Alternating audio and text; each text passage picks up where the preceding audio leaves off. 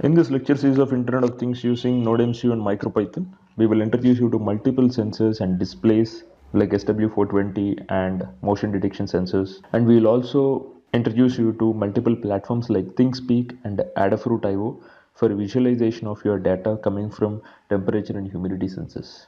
And we'll also see how to control devices from the IO Adafruit interface, and we'll also show you how to trigger multiple events between the devices over the internet, and also we'll show you how to control devices using Google Voice Assistant, and we will show you how to interface multiple displays like SST1306 to display graphics on it, and to display images on it, and to display animations on it like your GIF images. You can straight away animate on your displays, and we'll show you how to do gesture recognitions like approaching and moving away targets, which you can use in your Internet of Things applications effectively.